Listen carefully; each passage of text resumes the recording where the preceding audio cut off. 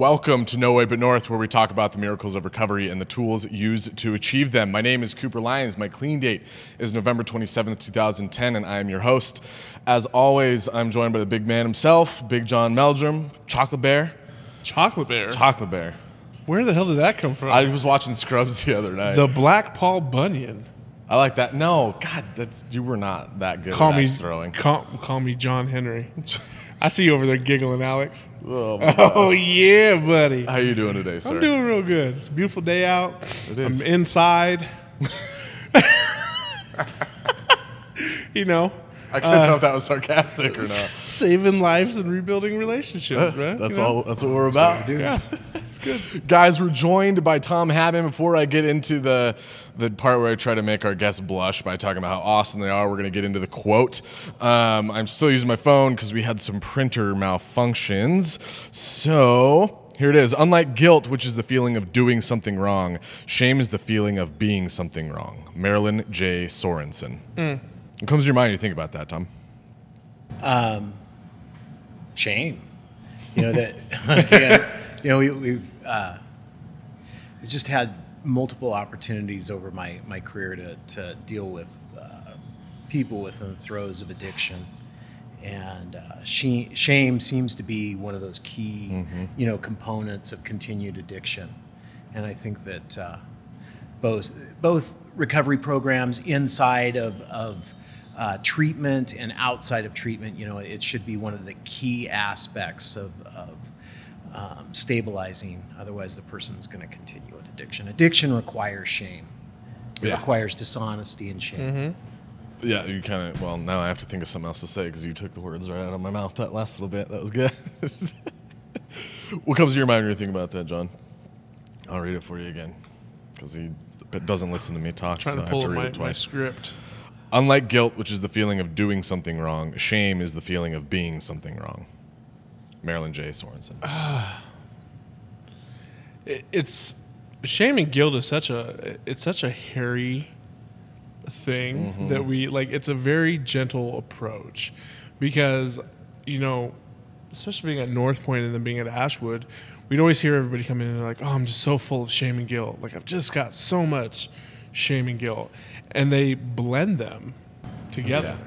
And so it's hard because when you finally educate a person on the difference, the true difference of what shame and guilt is, like they see it and they're like, like I get it now. Yeah.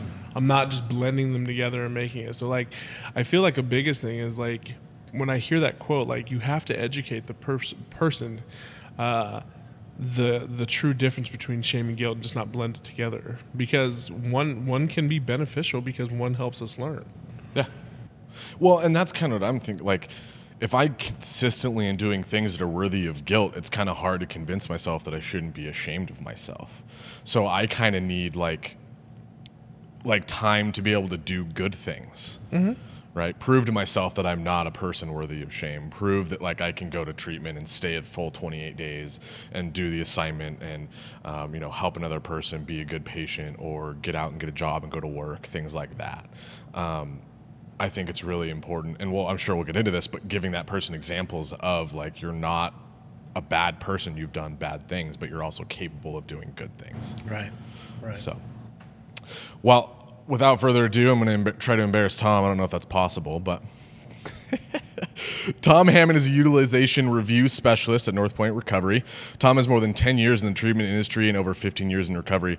Tom has experience in addiction treatment programs and in running addiction treatment programs in corrections, in outpatient and inpatient settings. Tom's also a Washington native and a Boise transplant. By the way, how are you liking Boise? Love Boise. Compared to Washington? You gotta be happy Washington. Over the traffic. Yeah, well, because you lived in like true Seattle, traffic's right? just getting intrusive, man. Yeah, it's getting intrusive in Boise. I think it's the biggest. Give it another complaint 5 years. Boise. Yeah, right. Yeah, 9 families a day moving into this area. I've never from heard other that areas. statistic. And actually, I'm an Oregon native. Oh, okay. Yeah, just to get that right. That's all right. Don't That's disrespect. Put some respect on his Go name. Beavs. Respect. And it's the Beavs thing. And okay. As long as it's not the Ducks. Yeah, so Washington State, I really like Idaho. I really do. Yeah. We like you. Yeah, I was just Thanks, saying, we're John. glad and we're lucky to have you. Oh, I love Northpoint. I'm totally sold on the philosophy. You know, and again, saving lives, restoring relationships, Yep. our core values. Seemed like a lot smaller company when I started working here. Really? Right. You know? Seriously. And it's just, it's Goodness. so ballooned, but you know, good things become bigger things. Ballooned in a good way. Oh, Not yeah. like Oh, just yeah. ridiculous. Like it still no. has the family vibe to it, but like Right. I was sitting there feeling it because it's been like I've been here for 3 years now. And I remember starting, it was just like Ashwood Rinky dink. and Northpoint. Like that was it. Right? And now to think about it, like, you know, Northpoint. I'm getting like Northpoint, Washington emails, and I'm getting, you know, we got, you know, Edmonds and Evergreen and Ashwood, Boise, Nampa, Northpoint, you know, Right. other plans to open up other things. Yeah. And it's just like, Well, speaking of Northgate. which, if somebody from Seattle is watching right now and has a loved one or themselves are looking for treatment, we have officially opened in Washington, Northpoint, Washington. It's a 44-bed medical detox inpatient 28-day program. Google it, check it out. It's pretty easy to find. Yeah. you should sorry put it. to You should interrupt put it in the. That's an Alex thing. Oh, Alex, make it happen, baby. Right. But yeah, it's really cool to see the growth of our company. Yeah. In the way that it has, and just like just growth on a personal level too. Like looking at documentation I did 5 months ago compared to like where I'm at now, Yeah. and like, you know, the staff that I have that have, it's just really cool to see. Well, and the foundation of where it started is stayed almost exactly the same. It's Right. more defined and clear, Right. but it's the same thing that It you is. know It's Bobby what works started. well. Exactly. Right? Basic Yeah. abstinence-based treatment. Abstinence-based treatment with a culture of love behind it. Yeah, You know, and the culture has not changed even with growth. which just is what grow. I love. It's grown. Yeah. Right? It's grown. You Like know, to walk every into person a we grocery bring store in- and see somebody in a Northpoint sweatshirt. It's Yeah, like, I had this morning. yeah. Yep. Walking down I the stopped street. out the grocery store to get a card from my ex-wife for Mother's Day and for the kids. Yep. Yep. And I saw some dude I'd never seen before. I didn't recognize him, but he was rocking a Northpoint hoodie. I I was like, It's one of my alumni, man. Yeah, My I mean- secret agents out in the world. I mean, really, but it's just it's cool to see that, and especially with like the new people that we brought in, like John Flanagan, and Yeah. like all the like they have Cool the guy. same exact philosophy Right. that like we've been. It's not something like we have to teach these people. They just come in and they're just like they're there. It's Yep. like it's really cool. So Well, enough bragging about how awesome we are. We are going to start talking about treating shame. So we did do this episode a while ago, but it was on audio, and we wanted everybody to see how gorgeous Tom was. So we're bringing I wish him back. everybody could smell how gorgeous Tom was. Tom does smell really good. It's kind of a He known does. thing. It's like sandalwood and man. There you go. Man, aren't those the same things? So we're gonna be talking about treating shame. Like Tom said, you can't have addiction without shame. It just doesn't. Addiction doesn't survive without it, basically. So we're gonna talk about the role shame plays in addiction and kind of how to treat it, right, in a group therapy setting or in one-on-one therapy setting. So first thing I got in my notes, kind of talk about the sources of shame. So using behavior. Family environment, the stigma around addiction, things Right. like that. So just talk to us a little bit about like where shame stems from for the average shameful person. Man, the etiology of shame is so large. First of all, shame, you know, and we talked about the differences between shame and guilt, right? Guilt means I did something wrong. And shame comes from this internal drive that if I told you about myself and what my behaviors look like, or my I thinking or am- my emotions, I am wrong. Or you would think there's something wrong with me, Yeah. that I'm different, that I need to be, disposed of. It's that I'm bad. Guilt means, I cut somebody off in traffic. I need to slow down, Yeah. Shame means if that person knew who I was, they wouldn't like me. And since we're very social creatures in addiction, there's so much that goes with addiction. Not just the using behaviors, not just the illegality of the behaviors that go along with it, but the things that people do to stay in addiction. Yeah. I haven't met one person in addiction who loves their addiction. Sure, they enjoy the high or they enjoy the feelings that come along with it, but they do not enjoy the addictive part, the getting, the seeking, the finding, the doing. And those are the areas of shame.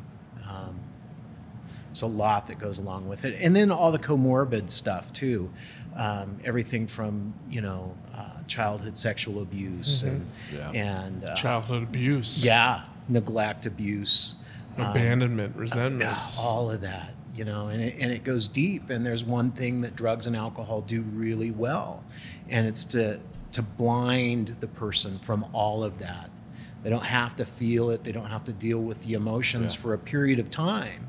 But then when addiction kicks in, it means I have to do this so that I don't have to feel that anymore. So our job, is to help people stop using drugs. Well, yeah, that's pretty easy. Just stop using. But the next thing that's going to happen is all of these behaviors follow. This is why you can't just medicate addiction. You can't just medicate these other issues, because they still remain deep inside the person.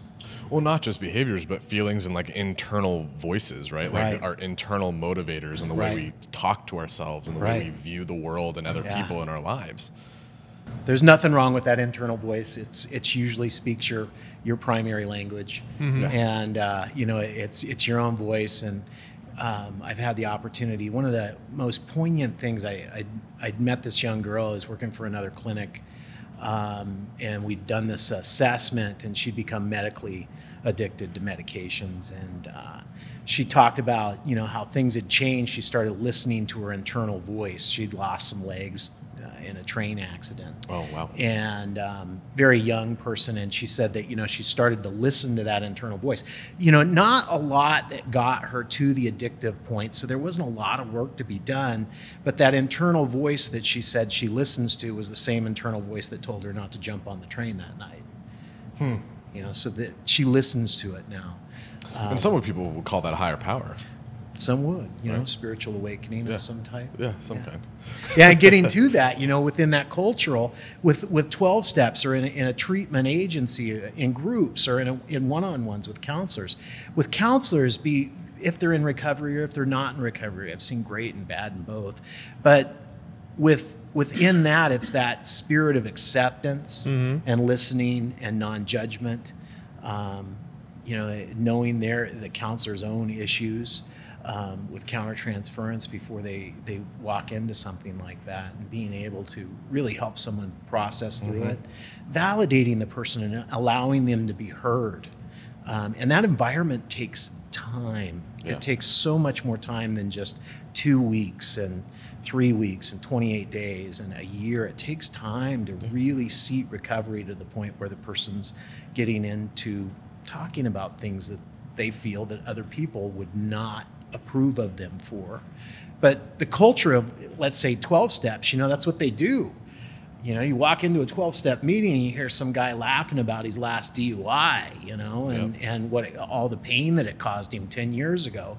And a newcomer hears that, someone new into recovery, and they're like, hey, I've been feeling that same thing. So they hear it over and over and over and over and over and over. There's this levity around, hey, this is who we are. We're not built on something that's good about us. We're actually built on some of our shortcomings. Yeah. And well, so that's kind of a good. Sorry, go ahead. Oh no. Well, so it's kind of a good transition. So talking into like the isolation that shame causes, right? Because that's kind of what I'm hearing. Correct me if I'm wrong. Is shame is kind of the isolation is the biggest symptom of shame. Well, it's embarrassment, right? So you have, and you pull yourself away from other people. One of my favorite quotes about addiction is that the opposite of addiction is not recovery; it's community. Right. And you can't, like, if you're full of shame and kind of like that lying and hiding from people, you can't. Well, have you take an alcoholic, right? Somebody that starts drinking alcohol at 15 or 16, 17 years old. This is social environment, Third right? grade. It's super fun. It's great. Right. 9. And then you have somebody, that same person, after the weekend's over, Monday comes around and they still want to drink, and everybody else is going back to work or going to school. And so, like, every addict knows the difference between right and wrong. Like, you know what's good, you know what's bad, you know what you should, like, is drinking and driving right? Should I be, spending hundreds or thousands of dollars on heroin and meth? No, like, these are bad things. But the shame that is from a social standpoint, what ends up happening is they know what they're doing isn't correct. So they pull away from society, right? And they sit there because they're embarrassed because they know that this isn't the correct way they should be living. Yeah. Right? They shouldn't, they don't need to be drinking, at 9 o'clock in the morning to make it through the day and taking shots in the bathroom or, getting off of work and buying, half a gallon of vodka and then finishing that off by the next morning. Like, they don't need to be doing that. They shouldn't be doing that. It's not healthy, but they're embarrassed. Can't They're ashamed of it. themselves. Yeah. Well, and I don't think there's anything like you don't hear about cravings, right? I did not hear anything about cravings or like not being able to stop yourself from doing something until I got into recovery. Right. Like, that's not a thing in normal society. So when you're that person, like, we all talked about it before, is like, I told myself I wasn't going to do it. I told myself I wasn't going to do it. And like within 5 minutes, I was doing the exact thing I said I wasn't going to. Well, by society standards, you're weak-minded. Well, it's not cravings. It's just like there you go. giving into what makes you feel good, right? Weak-minded, cravings, weak-willed, triggers, stuff like that. Like, these aren't terms that you hear within basic conversation. That's what you hear in the recovery environment. That's what you hear in outpatient, inpatient, detox, community support, sponsorship, like alumni programs. Those are the type of things that you hear about. But you take somebody that doesn't know anything about it, right? They're going to shame. Like, I see it all the time. I saw something on Facebook the other day. Unintentionally, right? Yeah, I saw somebody on Facebook. He was this guy sitting in a car, and he's just like, "Oh, you're an addict. You're a heroin addict. That's a bunch of bullshit. Like, you're just a weak person." Da, da, da. He's like talking about the disease model of addiction. Like those type of people make it hard for people. Like, you feel guilty, right? I've made a mistake. I can fix that. We all make mistakes. I tell the clients all the time, we are not defined by the mistakes that we make. Because if every single person in the world was defined by the mistakes they made, every single person in this world would be a shitty person. But you have people that shame the hell out of people that use substances or have used them to cope or have had traumatic experiences. And these people just sit there and they absorb that, and they truly believe that I'm a fucked up person. Like, I'm a terrible person because I use drugs. Yeah. It's a shitty thing. Cut. Yeah. No, that was great. Sorry, sorry. This is the inpatient in me. This is program manager. That's the exposure to it. You know, that frontline exposure to it. Yeah. Because you see the good, in someone who thinks they're just a dirtbag because society again, has put this label on. I mean, if you take an average 7-year-old and ask him, someone who's entered psychologically into the realm of reality, they know that Santa Claus is not really out there. It's like mom and dad. So if you don't believe that yet, and Jonathan, I'm sorry, Alex, close your ears. Right. So they've entered into this. reality. They know when people die, that they're gone forever. That the Easter bunnies, actually mom and dad or Uncle Joe or mom and mom or dad and dad, and they're hiding these eggs, right? And they've entered into reality. You ask them what an addict is, and the first thing that's going to pop into their mind, you ask an adult that. For me, it was my first experiences with it. And it was this drummer from Prineville, Oregon, who was in high school, and he'd gotten a hold of the wrong drugs. And he had significant mental health problems. I can remember coming out of the Cinnabar restaurant with my mom holding my hand, and this guy going, "How did you get out of there?" So that was my idea of what addiction was. Right. Yeah. And that was my social, label, if that's what an addict is. So when I got into addiction, when I was in my addiction, I wasn't as bad as him. I had a house. I'm not as bad as you are. And that denial process of that led to more and more degradation of my character and more secrets and more of that holding back. And it wasn't until I could actually connect with other people, and that takes time.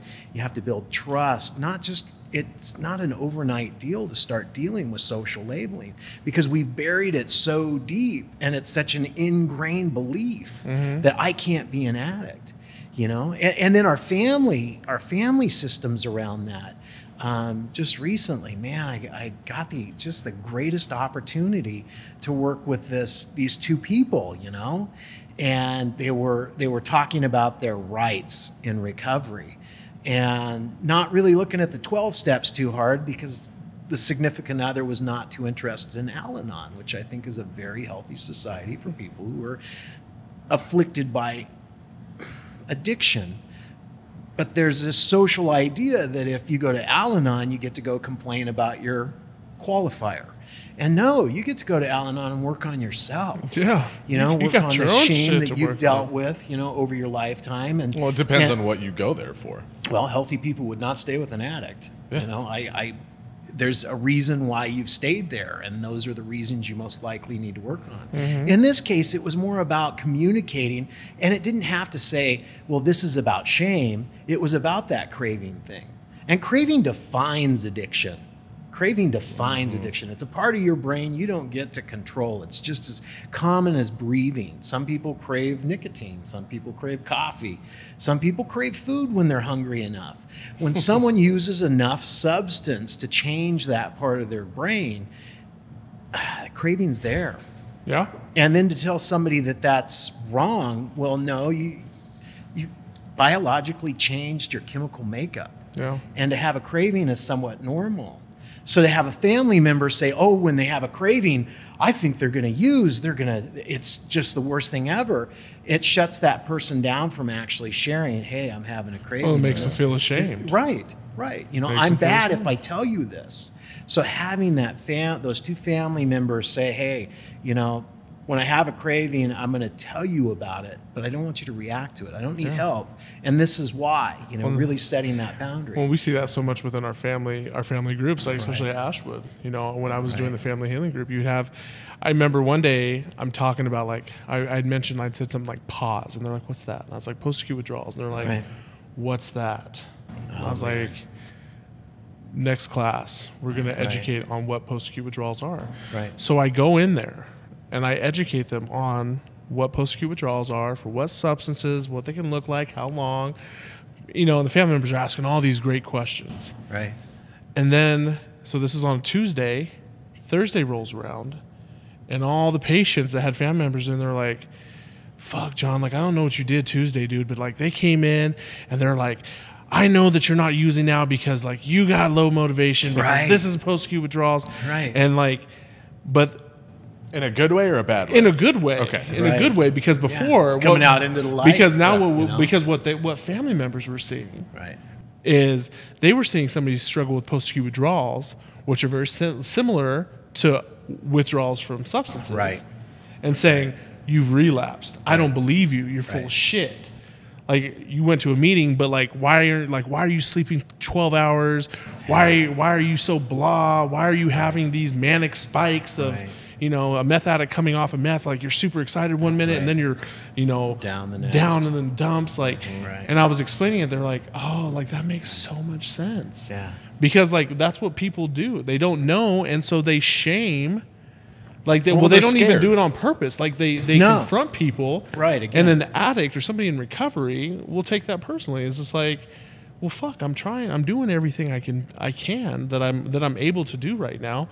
But people still think that I'm fucking up, that I'm messing up, that I'm using or I'm lying and I'm manipulating, which they might. I'm not saying that people don't do that, but when family members or just people in general are educated on what addiction and substance abuse looks like, Right. they're less likely to point the finger and come down heavy on people around them, because that's what it is. It's pure ignorance because they just don't know. Yeah. Right. But it has such a powerful effect on people and society for people in society wanting to get healthy and get clean and get sober. because they're like, people aren't going to believe me. People aren't going to give me the shake. You talk about inmates out of the prison, right? They get out. Right. And people still, you know, they could be out 10, 15 years. And as soon as people find out, you know, I was incarcerated for substance abuse or burglary or, Right. you know, aggravated battery or something like that when I was 20 years old and now I'm 35, they still, like, they're still ashamed. Right. And people engage in those behaviors because that's just what people expect them to do. So they just get a case of the fuckets and they're like, well, if you want me to act this There way, you go. I will Yeah. give it to you. Right. Yeah. If this is what you expect from me, then I'm going to continue with it. Yeah. Yeah. Great. You know, especially starting with family, you know, with a person who's entering into recovery and their immediate support systems, not just family, but immediate support systems, employers, because, you know, again, flashing back, you know, to Kennewick, and I'm thinking of this person, you know, who came in smelling like alcohol, dropping their son off at my desk and saying, fix him, you know, basically change his oil, you know, really objectifying this person.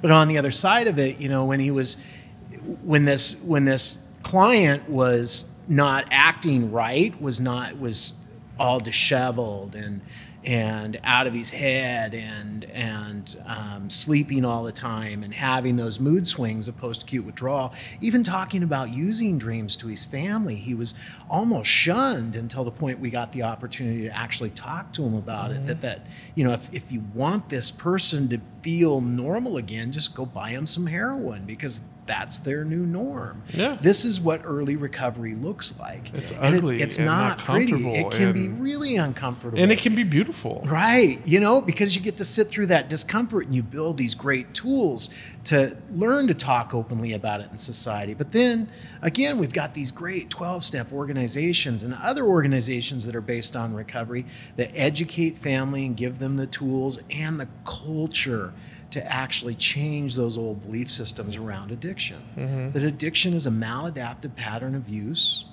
We can all see that. It leads to dysfunction in someone's life. You know, nobody likes dysfunction. No. But the other side of that definition is a tendency to relapse. There's a tendency to return to use over any period of time of abstaining. Yeah. That's what we want to get rid of. You know, the addiction's going to stay, the thinking, the behaviors.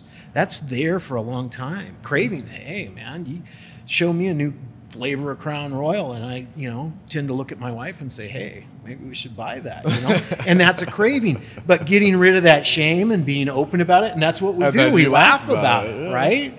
Because, again, our culture has taught us, you know, our recovery culture has taught us that secrets kill us. Yeah. That the most dangerous thing that I have is my brain, and it tells me to use. Yep. You know, and within that, having safe people, a sponsor, a culture, a counselor, to go to and say, hey, this is what I'm thinking, and then bounce that off other people in, you know, giving them the tools to say, hey, when I'm having a craving. And then it goes both ways, you know, with family members and close supporters. Hey, when I see this behavior, it worries me. How would you like me to react to that? Instead of, you know, I'm used to reacting in this way. You know, you're doing this, and being very accusatory, Yeah. instead of being helpful and caring. And again, that real caring component that goes along with recovery. Because that's really, I mean, I've never been to an AA meeting and found somebody, well, I digress. I've been to I've rarely been at a 12-step meeting in my recovery where someone is there for an opposite motive other than to help other people. That's the reason for meetings. There's two parts to any 12-step. There's the meeting, and that's where you can be approached by people in whom the problem has been solved. True. Right? Yeah. So you learn a new cultural aspect, and you gain acceptance. And then there's the program, and it deals with shame. I mean, the whole thing is about continually being honest with oneself and externalizing things in the past that used to cause someone to feel less than. Mm-hmm. You know, if I'm drinking and I'm sitting in a bar until 2 o'clock in the morning and I got 2 kids at home and a wife that's worried about me, if everyone in that bar knew that about me, they'd think less of me. Yeah. That's shame. Yeah. If I'm early in recovery and I'm talking to somebody else about, you know, I was in a bar until 2 o'clock in the morning for the last 8 years straight. If they knew that about me, they'd think differently of me. So from the counseling side, it's about acceptance and love. Yeah, that's pretty common. Yeah. You know, just giving But them also that having love. being able to confront with love. Oh yeah. Right. Which, oh yeah. To me, that's the marker a of a fine good line. counselor. Being able to have those Very boundaries fine and line. confront with Confrontation. love. Yeah. That's because I'm shit. It's always, you know, Well, confrontations like that are so simple too. It's usually, is that working for you? You know, Yeah. is that the way you want to continue life, or is there this other way where you can tell your wife, you know, this is how I feel about this, and I don't want to live like that anymore? Because that sounds like an amends to me, you know, because it sounds a lot like that step 9 when we go into there, and we're not saying we're sorry for this stuff.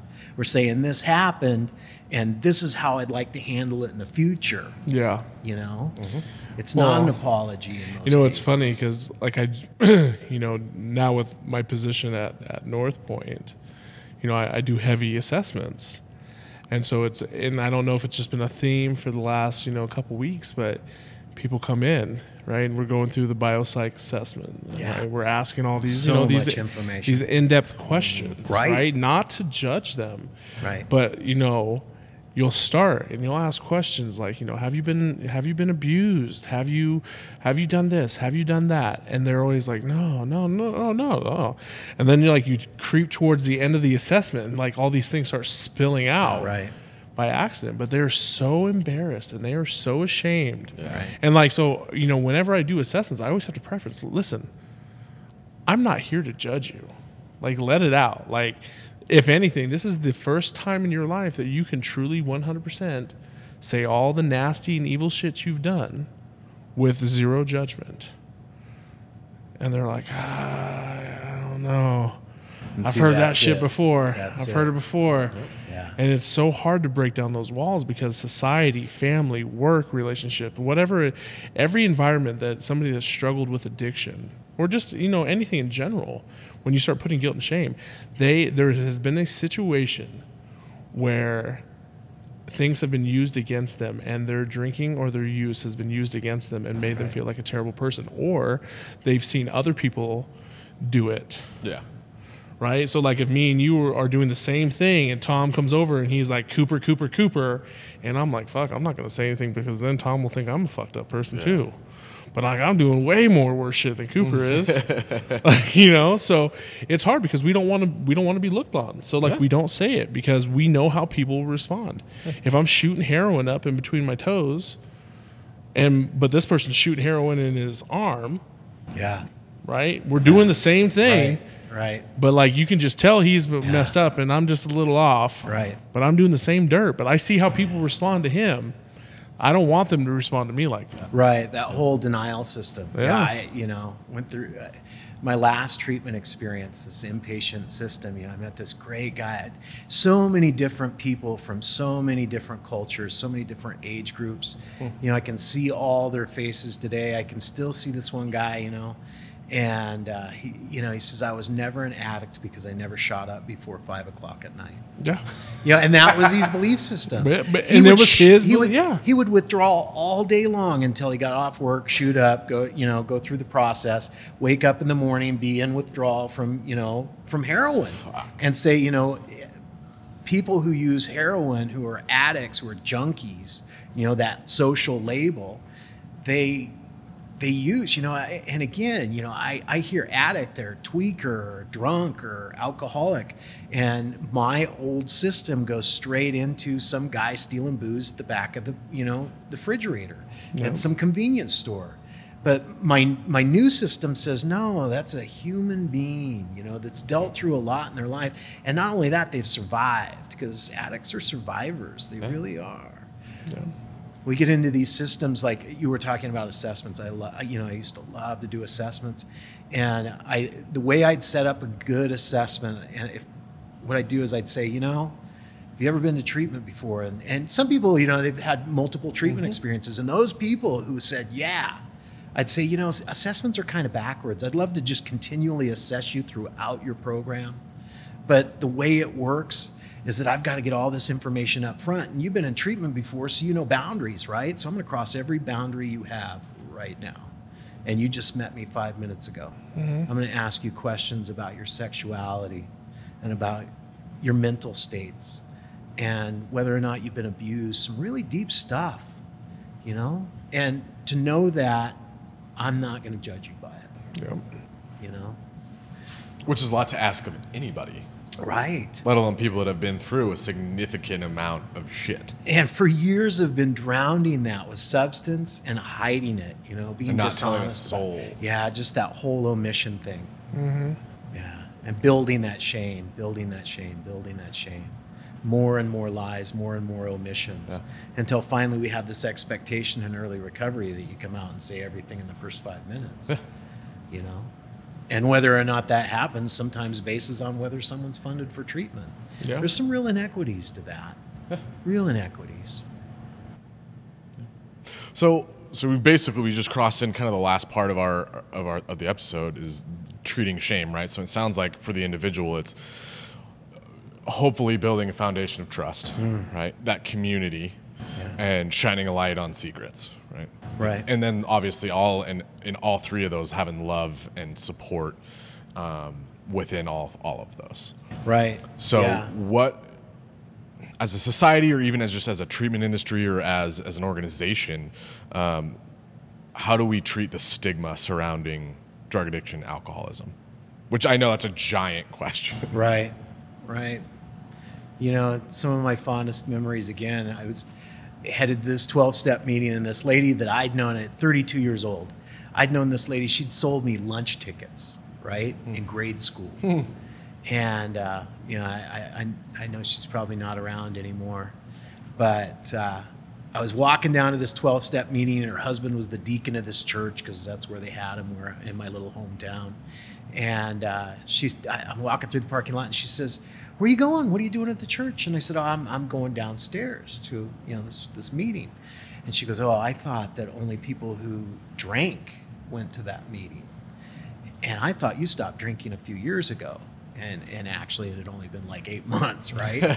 So within that statement, it was such an opportunity to say, no, these are people who are really getting together and helping other people who come through the door. You know, and that it's not about stopping drinking or stopping using drugs, because that's when the problem really starts for the addict. But there's been all this chaos in the family and in their community during the time that they've been actively using, that the drug is the primary person. There is no individual. Everything revolves around the drug and getting the drug and using the drug and some of the behaviors that go into that, especially in the heroin culture. You know, if you can't fit into your culture that you've grown up with, and no matter what your geoeconomic or color, whatever that is, the things that people do to stay addicted because they have to. They're driven by a primal urge to use, is sometimes so difficult to talk about with another human being because of that label and that judgment. So getting to that point again, you know, today things have changed. I'm really excited about the anonymous people movement. Yep. You know, I'm a firm believer that, you know, I can go anywhere and talk about my 12-step experience. I'm not afraid of it. Anyone can judge me. I do have a qualifier that goes along with that, which is I have a daily reprieve on alcohol, which is based on my spiritual experience. So if these people ever were to see me drunk, it's not my program that failed me. It's me failing my program. You know, and that's screaming from the rooftops that this stuff works. On the other side of that, you know, we hide behind that autonomy thing. So when I'm in public, and you know, I'm blessed to be married, and wife's a professional, and we do these meetings. You know, when I was working at the prison, it was always fun. You know, we go to these social events with some pretty influential financial people, and they'd say, "What do you do for a living?" And I'd say, "Well, I just got out of prison." At 5 o'clock tonight. I'm sure your wife loved Oh that. yeah, she thought that was great. But on the other side of that, when I tell someone, I'm in addictions and I help people with addictions, I'm a counselor, whatever my job was at that point, the next question out of their mind or out of their mouth is either, are you an addict, or I have a family member that has a problem. So being able to be there in that situation and say, you know what, it's okay. It's all right, that everyone in the world has been touched by addiction, and know, to those, I go to a 12-step group and I say, my name's Tom and I'm an alcoholic. I'm an alcoholic and my name's Tom. Usually alcohol comes first, even though there was a lot of other substances mixed in there. But within that, out in the real world, so that we're dropping that stigmatism, that stigma of what an alcoholic is, I just tell people that I'm in long-term recovery and what that means, because they do not understand alcoholic. Yeah. They do understand recovery. That this is Well, what there's it different took. feelings attached to both Right. of those words. Right.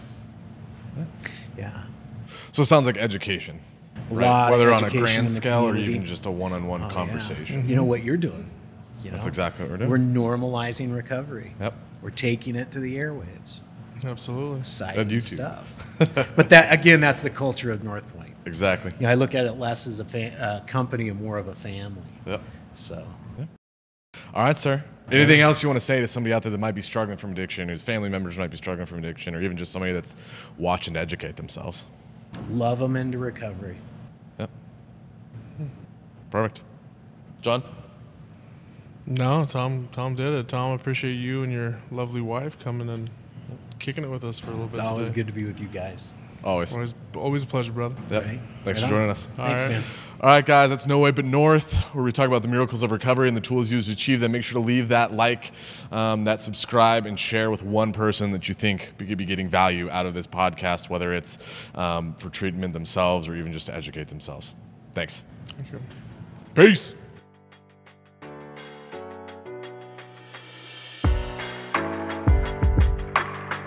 If you or a loved one are struggling with addiction, call 1-877-648-3125. The views and opinions expressed in No Way But North do not reflect those of Northpoint Recovery or any other institution or organization.